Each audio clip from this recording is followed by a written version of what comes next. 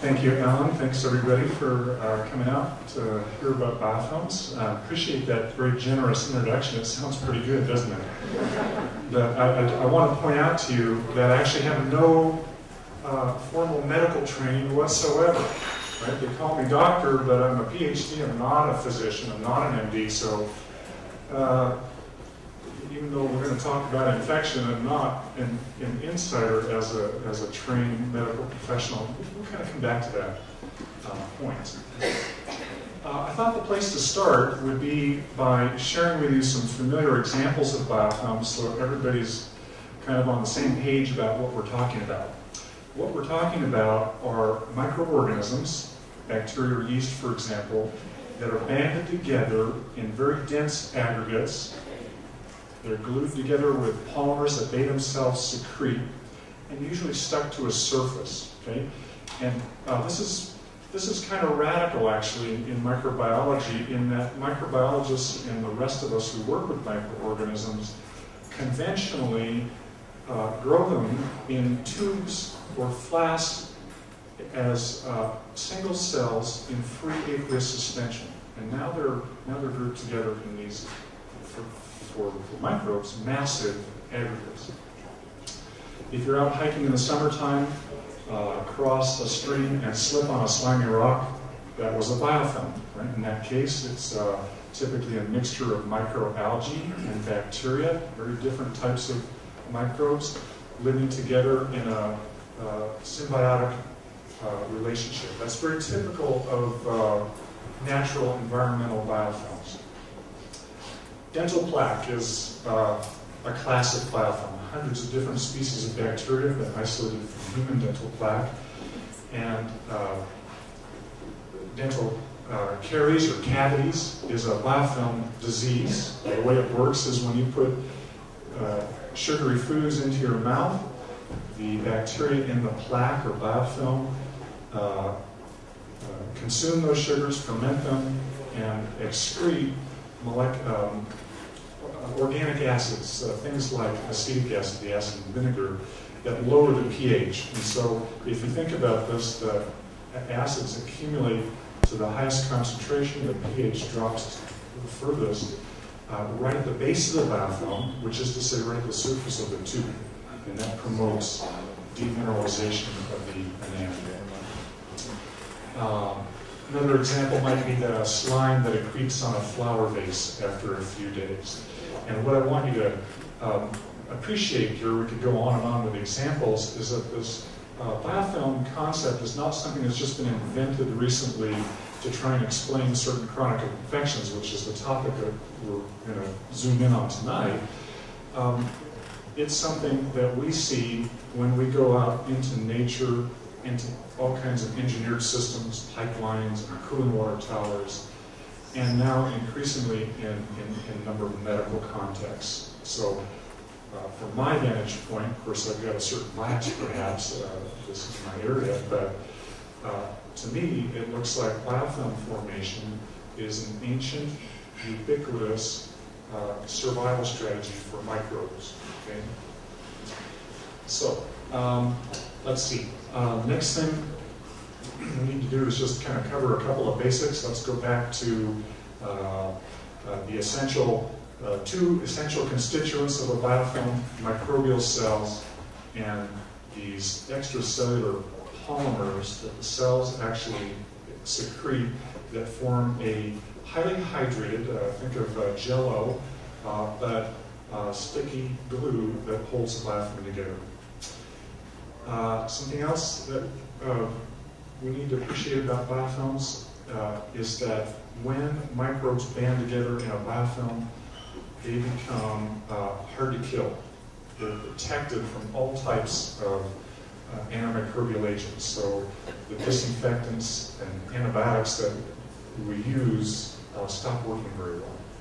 And that's true for brute force kind of oxidizing agents like chlorine bleach, and it's true for antibiotics that have very exquisitely specific molecular targets, very different mechanisms of action. So this is one of the hallmarks of life in a biofilm is protection or reduced susceptibility to antimicrobial agents. This is different, though, than the supergerms, the resistant supergerms that you might see in the newspaper headlines. That's real, right? That's happening too. That's a different set of mechanisms, right? So the resistant supergerms, individual cells are resistant to the drug. The biofilm protective mechanisms depend on multicellularity, right? So if you bust the biofilm up, disperse the bacteria from it, and then put the antibiotic in, they become susceptible again. You can kill them again, right? So it's a reversible effect. Okay, the other thing I want to toss out here is that in the last decade in the biofilm research community, there's been lots of discussion and some evidence too for multicellular phenomena or behaviors in biofilms. So in biofilms, we see evidence of cell-to-cell communication, bacteria talking to each other via diffusible signal molecules. We see evidence of differentiation, bacteria of the same species doing two different things, right? Kind of a division of labor type of strategy. We see evidence of a lot of metabolic interaction cooperation. So we're used to thinking about these organisms as very primitive single-cell creatures, and when they get together in a biofilm, we kind of have to click our the sophistication of the organism up a couple of notches. All right, there's a little bit of science for the backdrop, and now let's start thinking about infection. And here, I'd like to start by kind of running through a couple of examples of classic or acute infections. Nothing to do with a biofilm, but by way of contrast to what we're going to hear when we start hearing the stories of a biofilm infection. Okay? So one classic bacterial infection might be bubonic plague, the Black Death that ravaged Europe in the Middle Ages. It's caused by a bacterium called Yersinia pestis that is carried in the guts of fleas that run around on the backs of rats and so on. And this is, or at least was, in the time of pre-antibiotics, a swift-moving, life-threatening infection. One of the Italian observers of the day noted that victims ate lunch with their friends and dinners with their ancestors in paradise. Okay, so it happens fast. This is a fire-breathing pathogen, and it's predatory. Another example would be cholera, which is caused by the bacterium Vibrio cholera, a waterborne pathogen. 19th century English observer remarked that what frightened people about cholera was the speed at which it struck its victim and brought about a painful death. Okay, so again, fast-moving and life-threatening, and really different from what we're going to hear about in the biofilm. Let me point out one other feature here, that these acute infections fit very well the one germ, one disease paradigm. Right? Cholera is caused by Vibrio cholera and not by anything else. Right? It's not caused by Vibrio fischeri. It has to be Vibrio cholera to get the disease cholera. All right. Okay, let's switch here and hear about some examples of biofilm infections.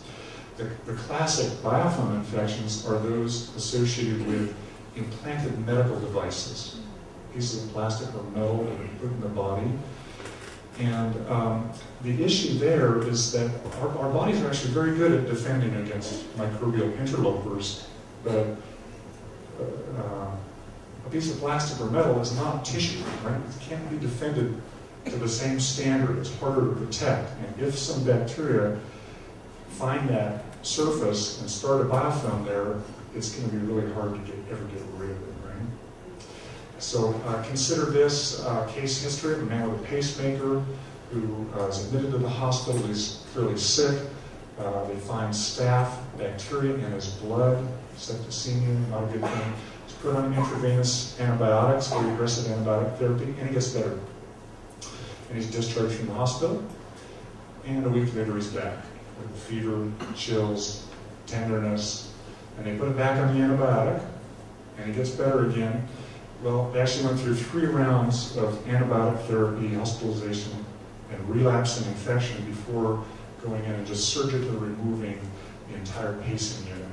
And when they did that and looked at it with microscopy, they could find on some of the surfaces of that pacemaker, especially the lead wire, staph bacteria piled up like ball bearings in a biofilm coating that wire. And so you see what was happening here is that that biofilm got big enough that it started to shed staph into the blood and create this acute exacerbation.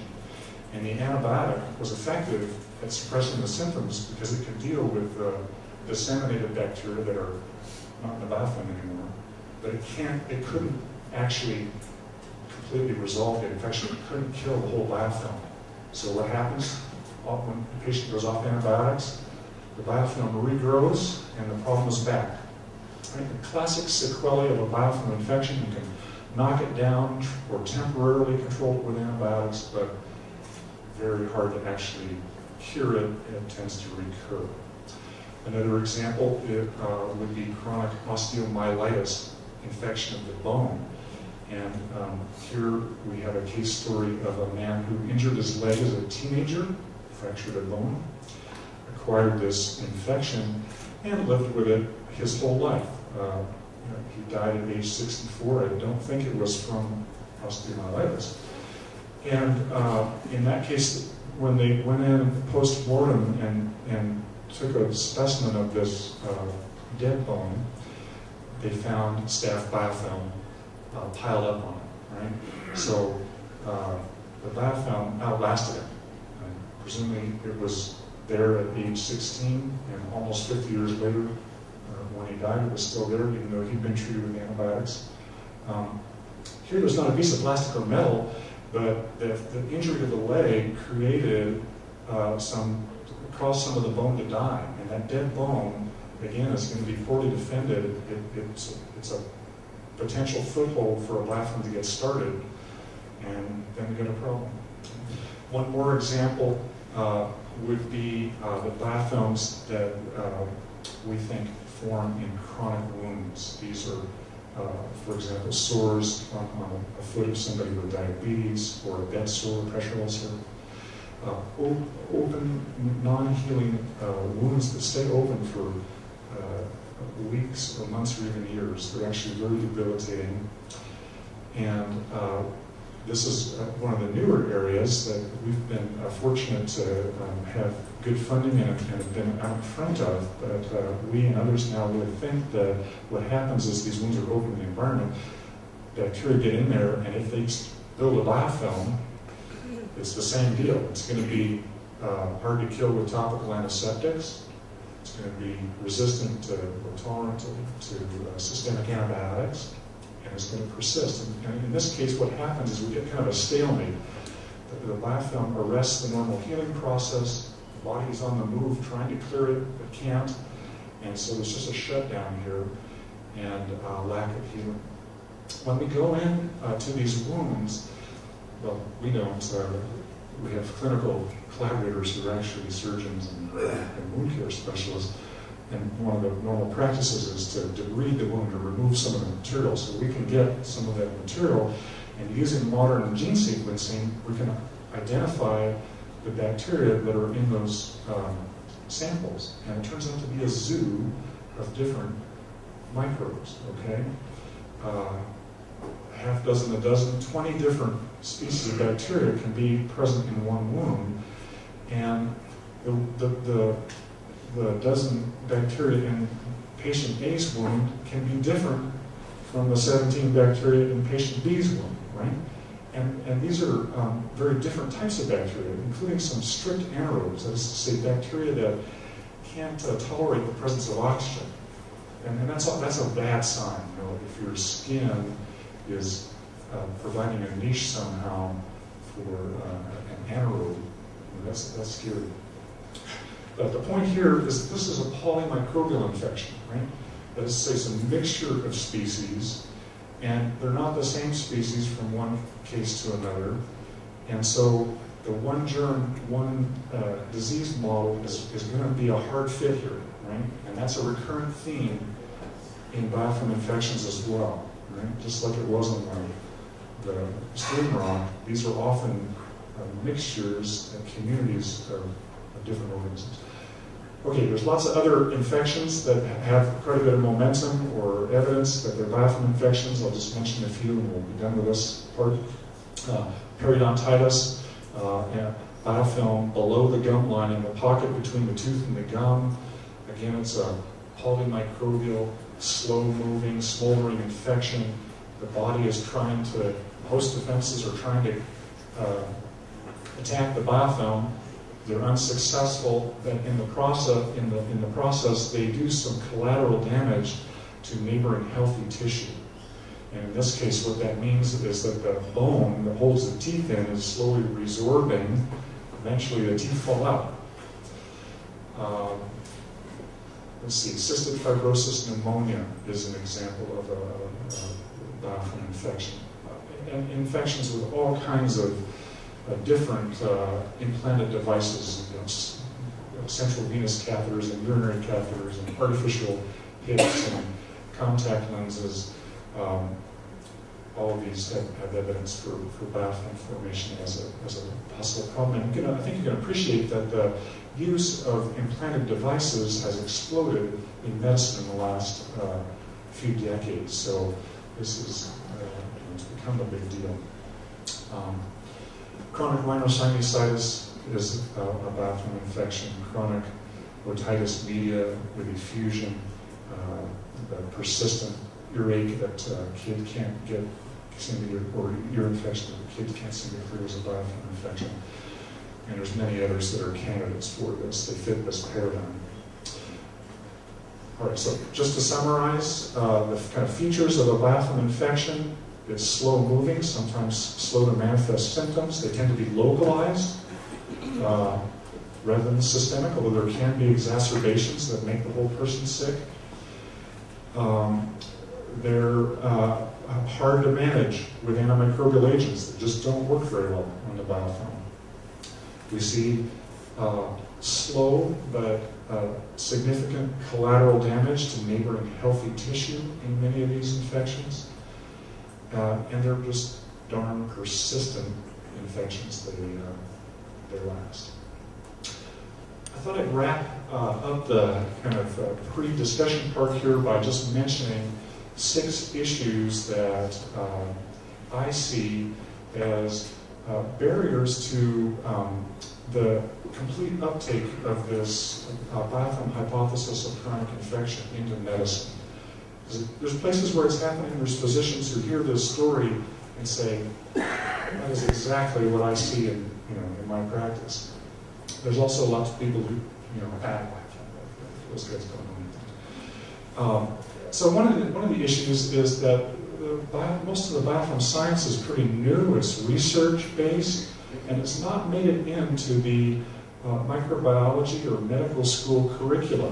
Right? If you go take a course in infectious disease, you may or may not hear about biofilms. Right? It's not in the textbooks, or maybe there's a couple pages, so it doesn't have as much treatment as it needs to have. Another issue is that the biofilm world is a very interdisciplinary world, and there's insights and ideas that come up far away from your own, and you have to sort of be on the lookout for them or you won't hear about it. Let me dramatize that. If you go back in the literature and look for the origin of the term biofilm, it appears to have been coined by the civil engineers and microbiologists who study wastewater treatment processes. Right? So the dirty water that runs down the sewer goes and gets treated before it's discharged, and many of those processes are based on microorganisms that eat pollutants, and many of those microbiological processes are actually biofilm processes. Right? And so some of the groundbreaking work in the biofilm field was done by environmental engineers, and you can appreciate that again, just to dramatize here, the sewer engineers and the orthopedic infectious disease guys aren't usually at the same conferences, right? They're not hearing these ideas. That's an issue. Another issue is the this one germ, one disease paradigm that's very strongly entrenched in medicine. It goes back to the German bacteriologist Robert Koch, who formulated a beautiful, highly logical set of postulates, and they work gorgeously for these acute infections, right? It works. It breaks down when we get these polymicrobial infections in a biofilm, right? It's just not working anymore, but that's a barrier because people are used to thinking that way in medicine. There's regulatory barriers. The Food and Drug Administration, FDA, does not currently have a way to approve anti-biofilm claims for new products that go after a biofilm. Okay? One of the things we're doing at the Center for Biofilm Engineering is trying to broker dialogue with FDA, also EPA, with companies, with other academics, and have education back and forth, have dialogue back and forth about the need to develop new pathways and new methods for doing this. What I tell people is that you can't get the right answer to a biofilm problem using a planktonic method. By planktonic, we just mean methods in which the organisms are dispersed in the fluid as single cells. Can't get the right answer. You'll never, ever get the right answer to a biofilm problem using one of these conventional planktonic tests. So related to the regulatory issue is there's a need for new, good, standardized biofilm methods. That's another thing that we're hard at work on up at MSU at our center. And finally, the last issue, of course, is a need for new anti-biofilm technologies. We need something that'll work on a biofilm. I just told you that the usual drugs and disinfectants don't work very well. And the good news here is that when we engage the biofilm concept, there are a lot of possibilities for new ways to solve these problems. Let me just mention two. One would be to stop trying to kill germs and take aim at the matrix that's holding the biofilm together. Okay? So if we can learn how to disperse the bacteria, dissolve this matrix, then our drugs should work again. The body should be able to mop up those dispersed cells. That doesn't require having to kill anything, right? These could be agents that simply break the biofilm up. Another idea that's still got a huge hold on people and interest is the potential to come in and jam the bacterial communication lines, right? So if this cell-cell communication or quorum sensing is as an important part of the biofilm defense or some other process in the biofilm, then coming in and interfering with it, again, we're not talking about killing anything, we're just talking about kind of cutting the communication lines, could cripple a biofilm and make it more vulnerable to treatment. Okay, that is the really quick summary of the biofilm concept and its application to chronic infection. And if you'll just permit me to tell you a tiny bit about our center up at MSU. It's going to sound like bragging, but I don't know how else to put it. But I want you to know this, okay? That I'm down here as kind of, actually I've got a number of my colleagues who are kind to show up here. I'm sitting in the back there. There's more than 120 of us affiliated with the Center for Biofilm Engineering, many students, both undergraduate and graduate students, many faculty and staff. So it's a big group. We work on lots of problems, not just medical ones, but all kinds of environmental problems as well. And we are the biggest, oldest, best-known center for biofilm research, education, and technology transfer anywhere in the world. It's right here in the backwoods of Montana, at Montana State University. People come from all over the world to see us. Thank you.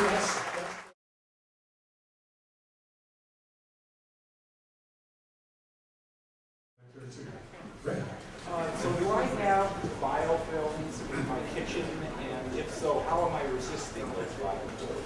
Did everybody hear that? I'm going to repeat the questions, I think, so that everybody does hear. The question is, do I have biofilms in my kitchen? If so, how am I resisting them? The answer is yes, they're there. They're in the drain. They're in little cracks and cutting surfaces. They're on the sponge. You know, sponge starts to smell after a little while. That's not, you know, that's bacteria that are making that smell. So they're there. You know, again, the really good thing is that most of us, we don't see them, but they're all over the place. You know, these bacteria are out there. Our bodies are used to seeing that, and so we get away with it. But they're there. Yeah, we have some good pictures of biofilm on the bottom of the sink strainer. Oh, yeah. Go home and check it out. Yes. I'm curious, I know we're talking about infection, but I'm curious, it sounds like the bacteria essentially hide, if you will, inside the biofilm. And I'm wondering, can that property be turned, flipped on its head, where you use the biofilm to hide something that medically you want? And maybe an easier way is to say, are biofilms ever good? Well, biofilms are good. They're, we mentioned wastewater treatment. There's some talk in the medical literature about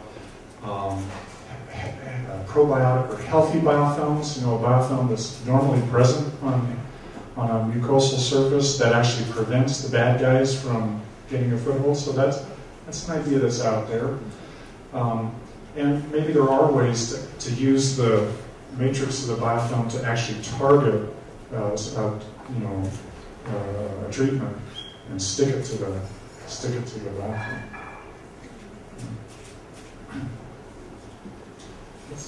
There are lots of senior citizens and boomers getting knee replacements and hip replacements, and you hear about chronic infections with joint replacement stuff too. So now are they trying to put things in the joints so that they won't?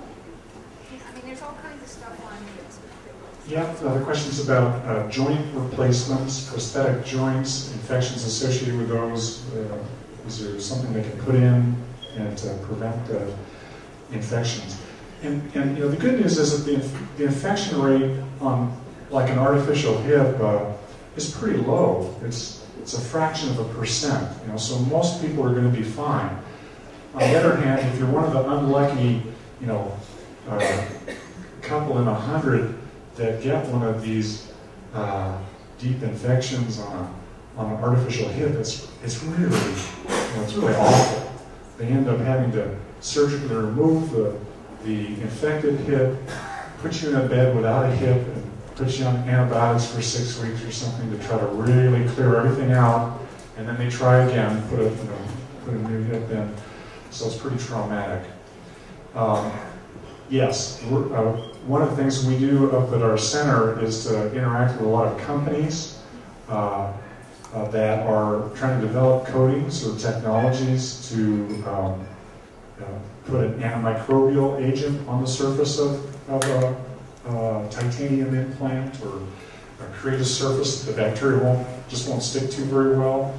They're not easy things to do, but it's happening, and I think we'll see more of that.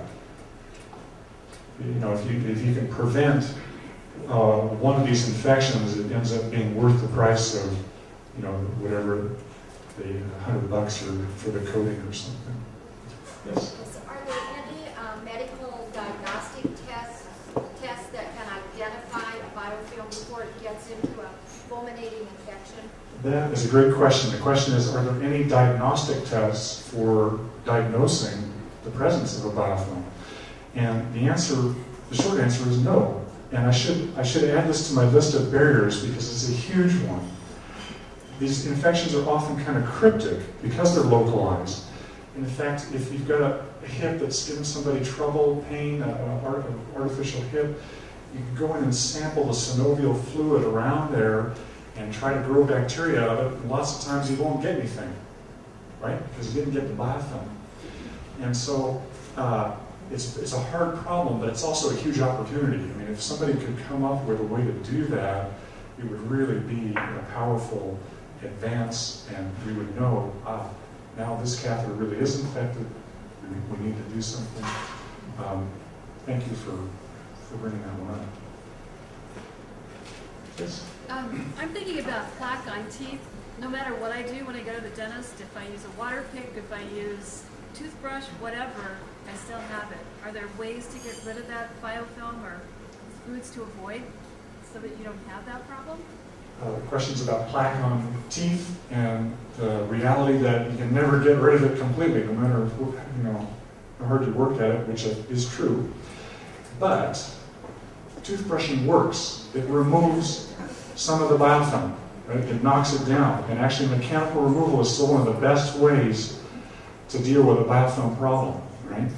So I brush my teeth, and it helps. Right? You can use a mouthwash, antimicrobial mouthwash. It'll help a little bit. You can floss. All those things help reduce the plaque. And with plaque, there are always going to be bacteria there, but again, it's a matter of kind of the balance here. At some point, the biofilm gets too big, and things are going to go kind of spiral down into disease.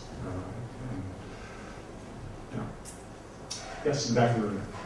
I think there's some natural things that kill biofilms and would help you with your plaque. Baking soda, salt, vinegar, and sunlight all are old-fashioned ways of getting rid of that. Old-fashioned ways of getting rid of biofilms, sunlight, baking soda, vinegar, salt. Yeah, I agree with you.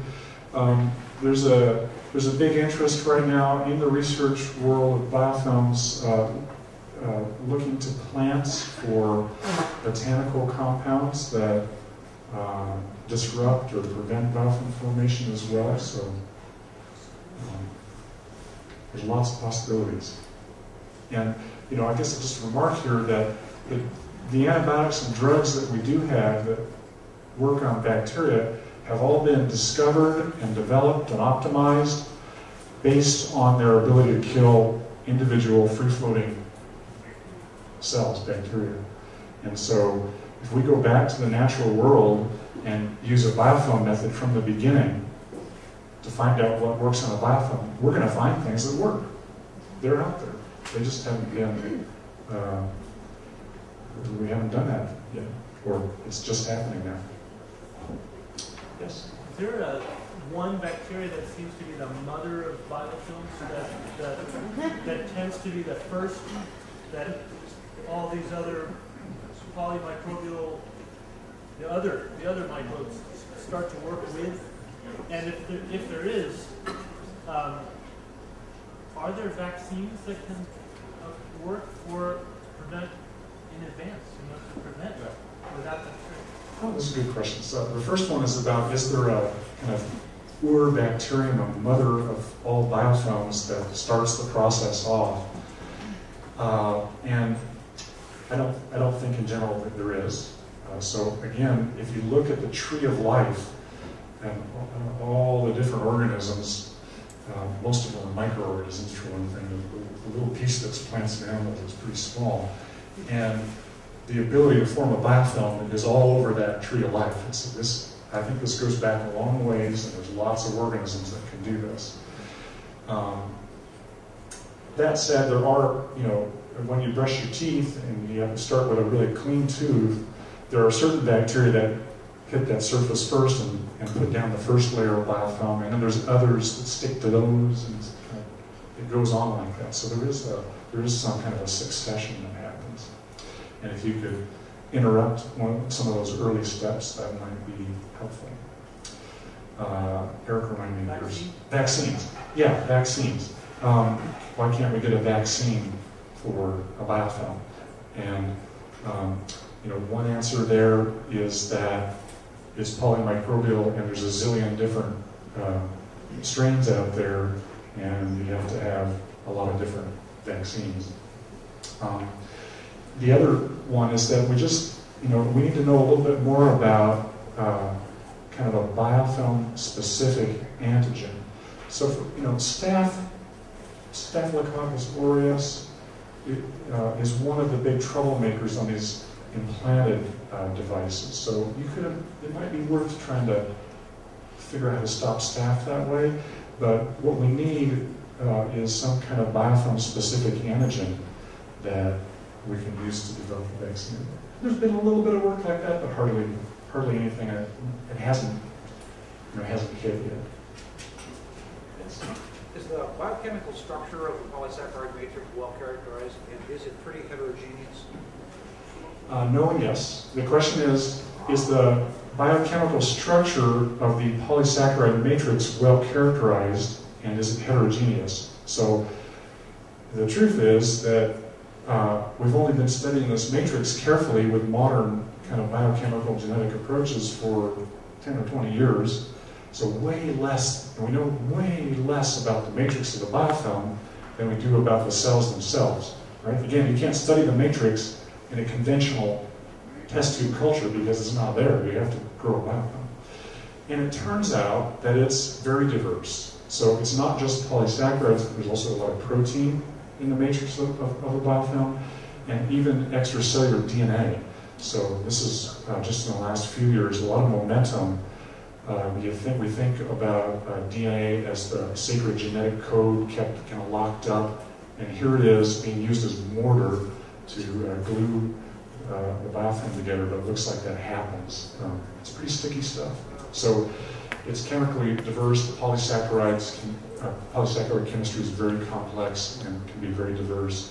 Even one single, I made a list for a talk a couple of years ago of the different matrix polymers that people have identified in one famous, biofilm-forming organism, Pseudomonas aeruginosa. And I think it was about 10, there were about 10 different things, so it's complicated. Yes? Many of these medical companies that make catheters are putting silver alloys on the catheter to decrease the amount of biofilm. Is that a natural antibiotic, or and then will it become resistant? So the question is about using silver, and there are companies putting silver coatings. Now everybody's calling it nano silver because it sounds good on catheters. Silver has natural antimicrobial properties. It has natural antimicrobial properties. So, in fact, I guess at least if you were wealthy, a century ago, you could get a silver catheter. But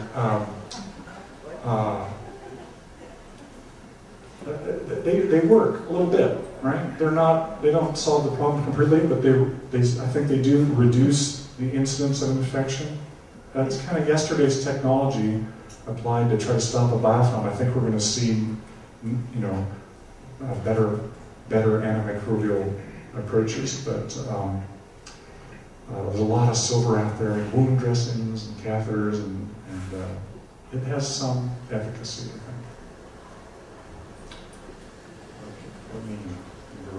How has MSU become the largest biofilm center? The question is a historical one. How has MSU become the largest biofilm center? And that was largely through the prescient vision of our founder, a man named Bill Chirakos, who moved up to Bozeman and joined the faculty from Rice in the mid-70s. Came with a number of companies he was consulting with at that time, mostly oil companies, as it turns out at that time. There's a lot of biofilm trouble in the oil business. And a very, very strong vision of interdisciplinary teamwork, of interaction with industry.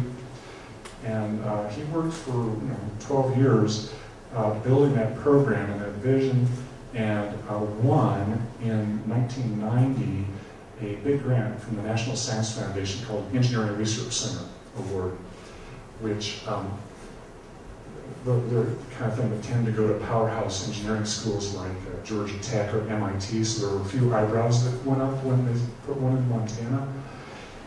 And tragically, Bill died a couple years later of cancer.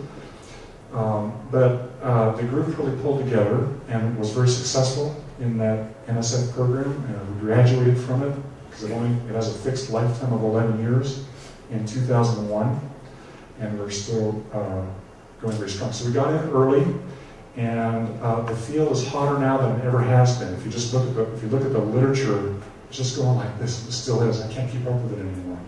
But we got in early. We've got a big group. We've got more industrial, sponsors and connections than anybody, and we're a hub in that world now. Have you studied if there is any relationship between biofilms and plaque in the blood vessels? The question is about the relationship between biofilm and plaque in blood vessels and arteries. And we haven't, although the last conference I was at, my table mate was telling me about finding bacteria in arterial plaques. I haven't seen anything about that, so you never know. I mean, again, they're hard to diagnose until you actually go inside that gooey stuff and look by a microscopy, by genetic techniques, by molecular probes for the presence of clusters of bacteria. So who knows how many other infections or problems, we'll find a biofilm for. Let's go back here to the back of the back. Does turbulence or flow prevent the biofilm, such as in a stream or bloodstream? Yeah, the question is, does turbulence in the fluid flow prevent the biofilm? No. They're very tenacious, and you can get them, in the lab we can get them to grow under very low shear conditions, and we can get them to grow under very, very high shear conditions. And they're actually, these are rubbery, viscoelastic structures. Sorry to be gross, but think snot. And what that means is that they're very good at absorbing energy from the fluid and dissipating it and resisting removal. So hydrodynamics is one of the reasons that there's a lot of engineers involved. It's extremely important for processes of biofilm removal and also for mass transport of nutrients and products in and out of the biofilm. So there's a lot of work that's happened at that interface. It matters, but they're tough. They don't have any problem holding on. Yes? From what I understand, you're actually getting a new microscope, and I'd like to learn a little bit more about that. Yes, the question is, we're getting a new microscope, and yes, we are. Microscopy is extremely important in what we do, because we're talking about creatures and assemblages that are really small. I mean, a pretty healthy biofilm is maybe 100 microns thick. It's about as thick as a piece of paper or human hair. So we rely on microscopy a great deal, and we really try to push the envelope of what can be done. And so we have recently won 2 big grants, one from National Science Foundation and a matching award from the Murdoch Charitable Trust to completely overhaul our microscope facility, and especially a type of microscope called a confocal scanning laser microscope. It uses a laser, and actually what we can do with that is to optically slice through the biofilm. We're not truly cutting it with a laser, we're optically kind of slicing it like a loaf of bread. We can see all the layers up and down through a biofilm. And we're really excited about that. Our microscopy facility manager, Betsy Pitts, is here tonight. She helped write that proposal, and is there she is way in the back, and help makes microscopy happen up at our center. Thank you, Betsy.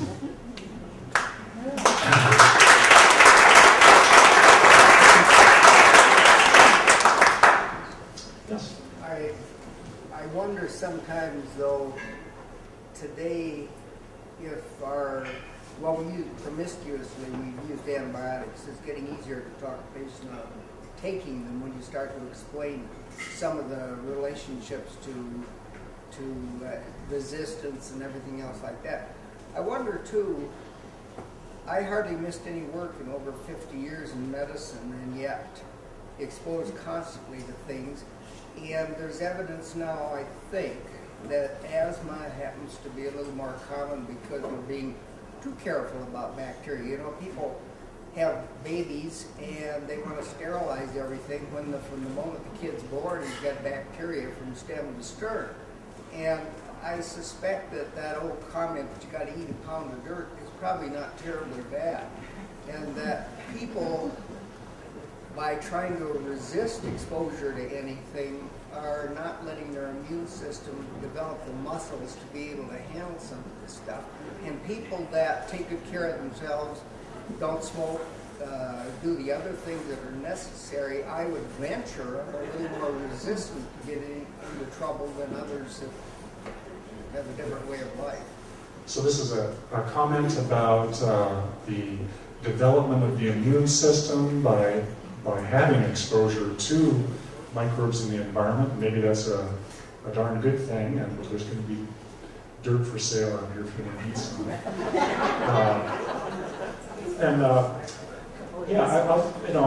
That's not my area, but one thing I could say is that another huge area of opportunity is the intersection of biofilms and immunology. Came up with the vaccine question. There's just not very much that's happened at that intersection yet. There's a lot of opportunity there. Another remark I would say here is that you're unlikely to catch a biofilm infection from somebody. People who get a biofilm infection have some compromise, whether it's the implant, whether it's a poorly perfused limb, some comorbidity that predisposes them to having us get started. So most healthy people aren't going to just all of a sudden get a biofilm infection. I heard, I believe it was on a PBS special, that sharks skin, they never have any growth. They never have any slime. They don't have barnacles. They don't. I mean, you look at whales and other fish, and they're covered from head to toe. And there's something about the geometry, the physical of the denticles. And there's a company that's making surgical fabric or shield that mimics the shark's denticles, and bacteria will not adhere and will not grow on it. I haven't heard of that. This is the idea that sharks, their skin resists fouling, and if there's a company who's trying to mimic that and create surfaces that won't, let a biofilm or bacteria stick to them. I love this idea. I love the idea of biomimicry, of looking to the natural world for solutions to these problems. I haven't heard of that particular one, but yeah. Well, what you said, that what they could do is put that film in a petri dish, and the same bacteria that they could grow en masse in a regular petri dish, they put it in with the shark skin, and it would not grow, just a few isolated colonies. Yeah, so we test a lot of. So actually, the guy who does this is in the back too. Garth James runs our medical biofilms lab, and we get companies coming to us all the time with their gee whiz shark skin or foo-foo dust that guaranteed stops a biofilm in its tracks. And some of them actually work. A lot of them, when we put them in our real biofilm models, sorry, it didn't work so well. But some of them actually work. So I think we are going to find things that work. Yes? Do you think we're adding to the problem by using our antibacterial soaps in medical facilities as well as in our homes?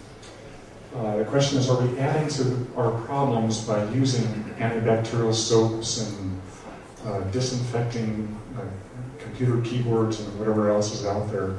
And yeah, it's not quite my area, but personally, I don't think that those technologies are necessary. I think in healthy individuals, your body is used to seeing dirt by the bucket loads, bacteria on sponges and cutting boards, and you don't need an antibacterial in there. So I think that's a way of selling the product.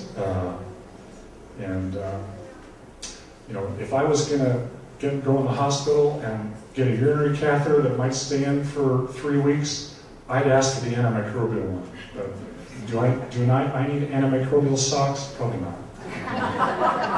Well, we're not going to do that experiment. Yeah. Are enzymes being developed that potentially can degrade the polymers? So are there enzymes that could degrade the polymers in a biofilm? Absolutely. We actually have 2 of our member companies have commercial interests in enzymes, and one of the ways that they would be used is to chop a biofilm up. One of the small companies, a company called King Biotech, has the license to an enzyme called dispersin B that chops up one of the polysaccharides that turns out to be a recurrent feature of many biofilms. And so they're trying to find applications for that. Yeah, exactly. Yes? Is the slime on a fish a biofilm?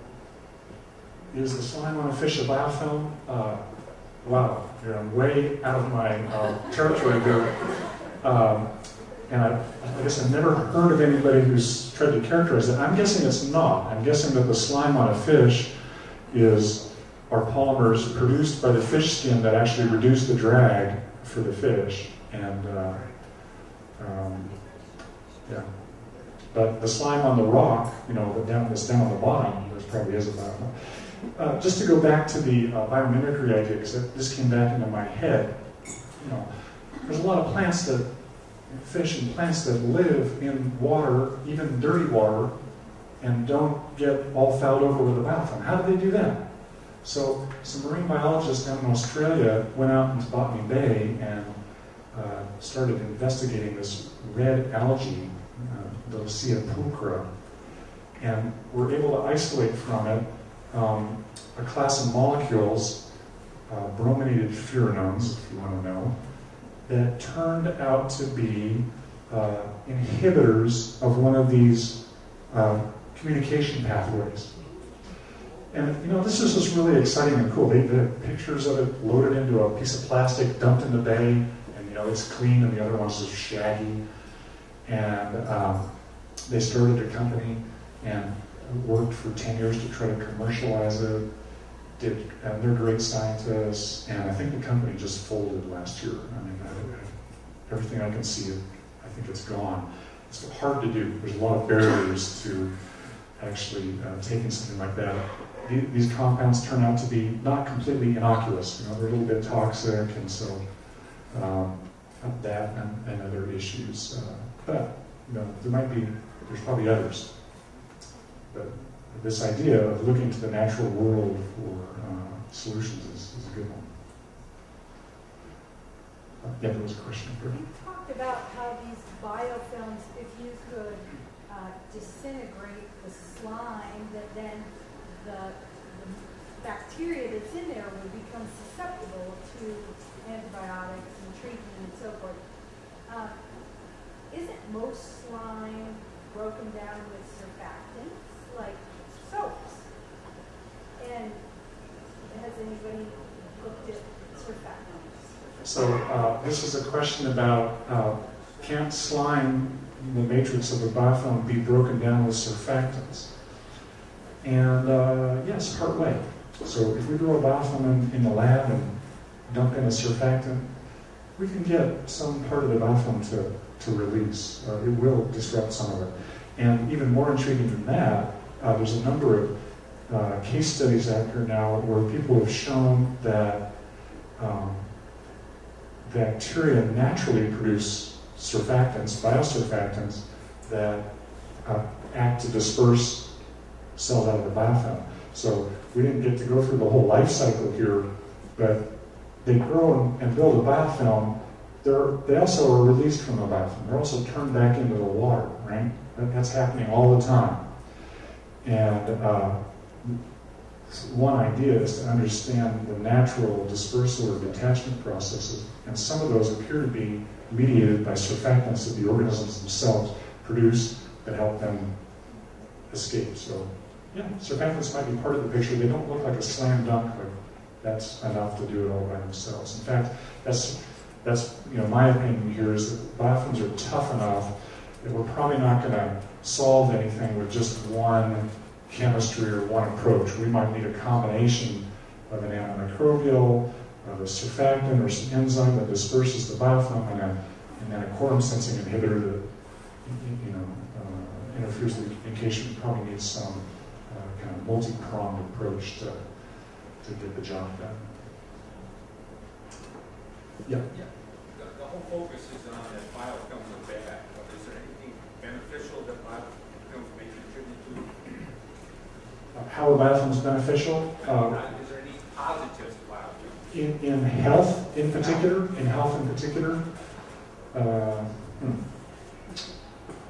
Well, again, there's some people who promote the idea that there are natural biofilms present on healthy tissue. There's bacteria in your skin, there's bacteria in your mucous membranes that actually function somewhat to exclude pathogens or the bad guys. Garth, is there another idea missing there? Well, there's certainly the concept of a healthy dental plaque. When you go from and there's even probiotic products on the market to promote healthy dental plaques. So and the skin's another big Digestive tract. That the digestive tract's an excellent example. I think we'll hear more about that. We're going to learn more about the microbial ecology of the human body and what's normal, what's healthy, and hopefully there'll be ways to push things in a healthy direction. Yeah. There's another question up here. Microbes or bacteria we think of as dividing when they reproduce. But in fact, there's a type of sex that goes on with bacteria where they're exchanging the DNA. We find a microbe that does that to a large extent. Put that on the inserts in the body and on your teeth or something like that. In other words, use a bacteria to avoid a biofilm. So this is the idea of using a bacteria as a control agent to deliver DNA that might help prevent a biofilm. And the version of that we're seeing right now is the use of bacteriophage, viruses that go after bacteria, as ways to kill them. And the cute trick that was published a couple of years ago was to engineer a bacteriophage that naturally targets staph and can lyse and kill staph bacteria.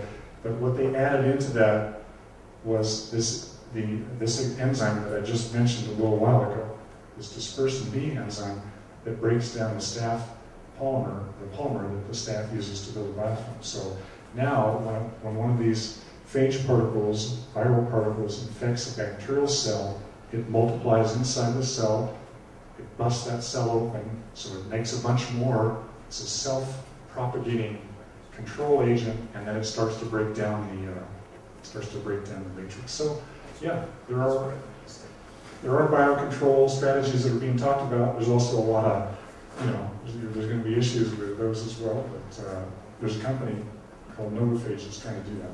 Yes. Are biofilms classified as parasites or not? And in the decay process of dead matter, are biofilms involved in that? Are biofilms classified as parasites? No, I don't think so exactly, but I actually like that analogy for the chronic wound.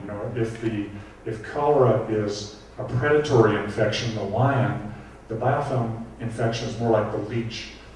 It's just in there, it's going to feed off things and hang out as long as it can. Are they involved in decay of dead matter? Absolutely. So all the invisible recycling that's going on the forest floor and everywhere else, that's microorganisms they're latching onto the surface of that leaf and they're chewing it up. So that's the good job they do. Absolutely, that's one of the good things they do. They a whole bunch of work that we've done up at our center relates to bioremediation, using microbes to clean up contaminated soil or groundwater, and so there are beneficial uses for sure. Got time for one more question. One more question. Let me give you a chance. I have a grandniece who has cystic fibrosis. Are the biofilms of cystic fibrosis always polymicrobial, or does Pseudomonas get it started? That's often a problem. This is a question about cystic fibrosis, which is a genetic disease. So here the defect is a genetic one. It tips the balance in the lungs and makes them not as well defended, and they get colonized by bacteria that look to be organized in biofilms. And the question there is, are those, again, the same organism I mentioned, Pseudomonas aeruginosa, is the one that everybody talks about in CF, and it's kind of the famous one. But I think those infections are polymicrobial. Pseudomonas is, kind of gets to be the bad actor, but there's other things in there, and there's people trying to study, the interactions between those particular bacteria to figure out what that adds to the process. Okay, well, I'd like to thank Dr. Stewart for an excellent talk.